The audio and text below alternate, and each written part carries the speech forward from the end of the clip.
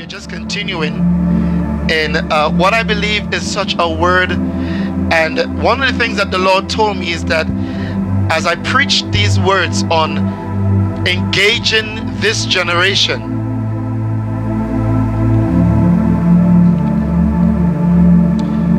God is going to birth the very thing that is being preached. Because the word of God says that after he commissioned his apostles and by extension the church, the word of God said that the Lord was with them, working with them and confirming his word, confirming the word with signs and wonders. One of the things I want you to understand about God's word is not God's word except it be confirmed with signs and wonders. And signs and wonders are not confined, it's not limited to healings, financial breakthroughs and things like that. We have really, boxed God into just doing miracles. We have boxed God into just doing what I call local miracles and local signs and wonders, that which affects you. But I'm believing God for miracles, signs and wonders of a national and global proportion. I have destroyed that little box that I was living in. Praise God. That's why City have become City Global. Praise the name of the Lord. And if you understand City with foundations, that's a plural word. Foundations. Praise the name of the Lord. We give God praise. And when I think of foundations, I think of more than just the foundation, as that word in that context says.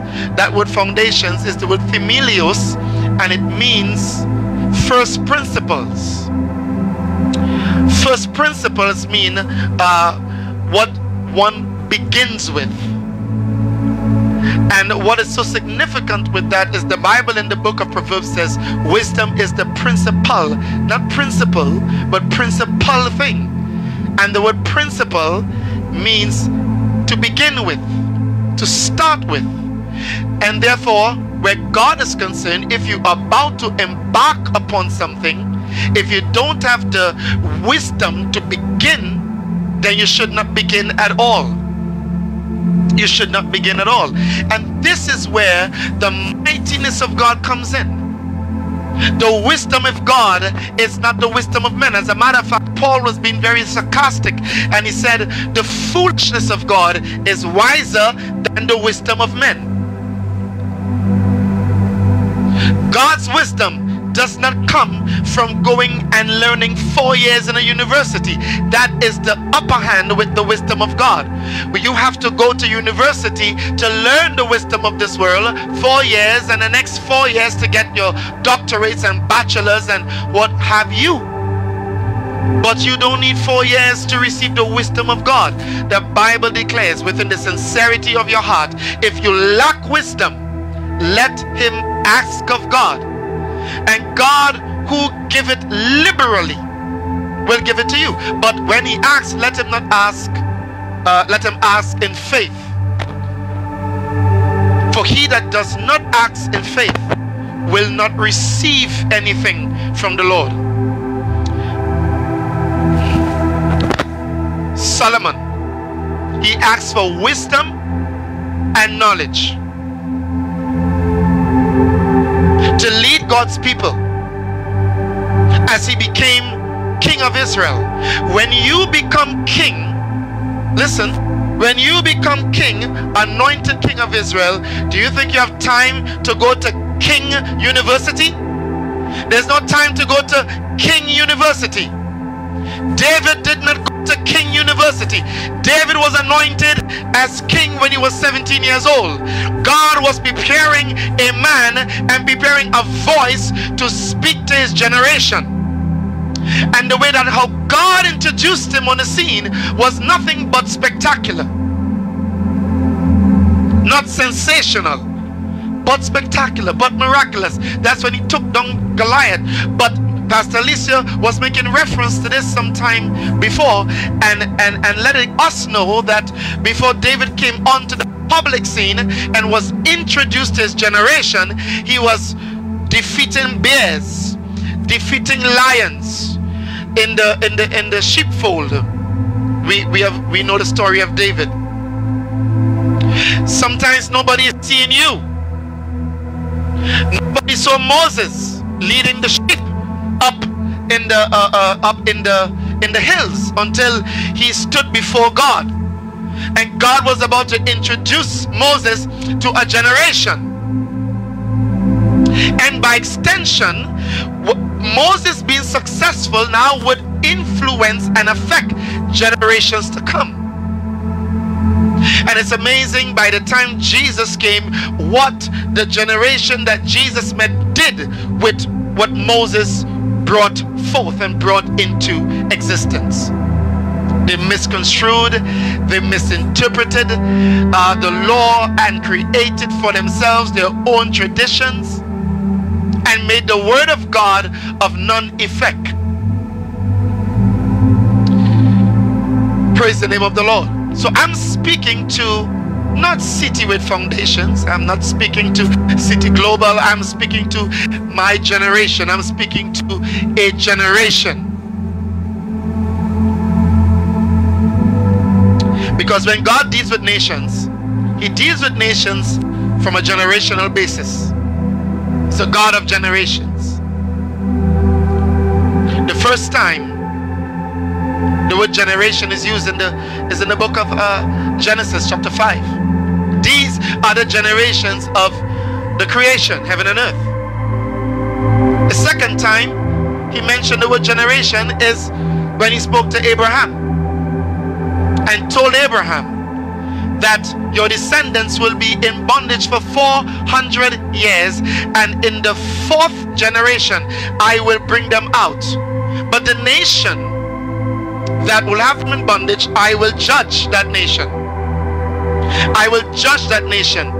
But they will come out in the 4th generation. Why? Because the iniquity, the works of the Amorites have not yet been full, have not yet come to fruition. And that's when God judges. God doesn't just, execute judgment all willy-nilly. God looks at a generation and gives that generation a timeline, gives that generation ample time to repent. Glory to God. And as that generation begin to execute works that are inconsistent with the will of God, and those works begin to mature and characterize that generation, when those works come to maturity, God begins to act, and he acts through the men and women of God that are existing in that generation at that time. He begins to raise them up, hallelujah, individually and sometimes collectively as churches onto the scene, and God will give that church a solid voice, or that man of God or woman of God. Listen, this is just an introduction. And so I want everybody to really ask God for the eyes of your understanding to be opened up as we get into this word. I'm going to ask again, I've been asking every Sunday, to what generation do you belong? To what generation do you belong? I believe that the enemy really distracted the world and categorized you and put you in generations that was identified and characterized by the wisdom of this world. And so they looked at you and said that you were born in the baby boomers time. Because why? A lot of babies were being born, and they described you as that. But out of that baby boomers generation, one might say there's a lot of babies who were born in all sorts of different ways. out of wedlock, in marriage, it didn't matter. It was still iniquity. Then we had the generation X. Then we have what my sons call Gen Z or millennials. And they try to categorize you and fit you in. Let me tell you something. Jesus came onto the scene and identified the generations. And he only introduced two of them.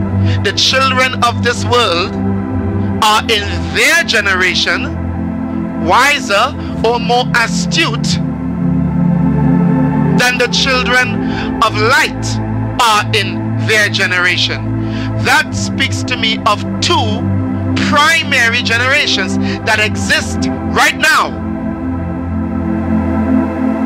To which generation or to whom do you belong? I ask that question because this is very important. Because every generation has a destination. Remember, Jesus said to the Pharisees and the Sadducees, he said,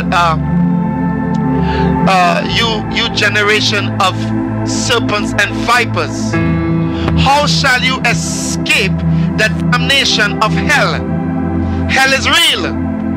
Hell is a place of temporary confinement until the end of the age comes, and God says in the book of Revelation that he cast death and hell into the lake of fire.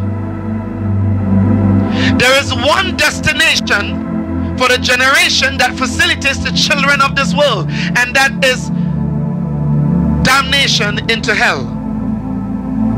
And there is one destination that facilitates the children of light, and that is into eternal salvation with Jesus Christ. To whom generation do you belong, and how do you know that you belong to such a generation? I want to admonish you in Acts chapter 3. Peter in preaching, rather Acts chapter 2, Peter in preaching to the masses that came to Jesus Christ. At the end of his preaching, the Bible declares, and Peter admonished them with many other words, saying to them, save yourselves from this untoward generation. This the word generation comes back again. He said, save yourself from this untoward.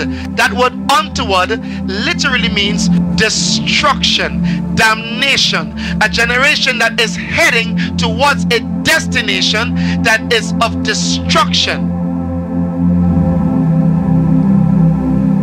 And if you don't believe it, we'll just remain in that generation, and when you reach your destination, tell me about it after. I am not waiting to find out. Glory to God. I'm not waiting to find out what damnation looks like. I'm not waiting to find out what damnation looks like. It's very important to identify the generation we live in within the context of the gospel of Christ. Hear me carefully. Within the context of the gospel of Christ, COVID-19 does not identify my generation, and it does not give me the cue. The vaccinations that are presented does not give me the cue. What gives me the cue is the gospel of Jesus and the word of Jesus. The apostle said, what will be the signs of when these things will happen, and the sign of your coming back? And Jesus began to lay it out. And the first thing he said is that there will be many false prophets. Many shall be deceived. The first thing that, listen oh so carefully, the first thing that Jesus said as it relates to the sign of my return is many shall be deceived in this generation. Many shall be deceived. How? How? Some people that think Christians are being deceived, when in fact that the ones who are claiming that many believers are deceived.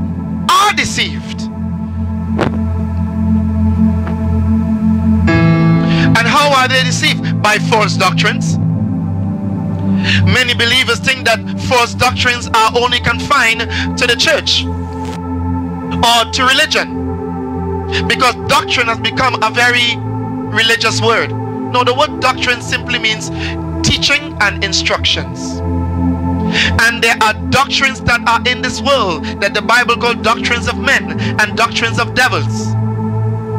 And what the enemy has done is really bring a deception, because he understands that the people of God is looking for deception in a particular way. But what the enemy has done is flip the script and cause them to see a deception which is not really the deception, and that is the deception.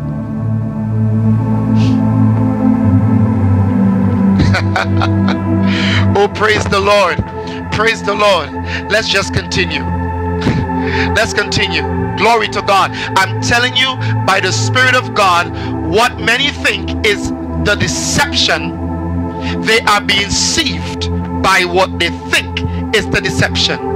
So while they think other people are being deceived and other people are being gullible, really and truly they are being gullible and they are being deceived. Let's continue. You're going to understand what I mean. Hallelujah. Oh, glory to God. It's very important that we identify the generation that we live in. There's a reason for it. David understood that. He understood the generation that he lived in, and he was so close to God. When you read the Psalms, David said some things, man, was not even for his generation. David said some things that was speaking into the generation of the gospel. If I have time, I will show you. Glory to God. Hallelujah.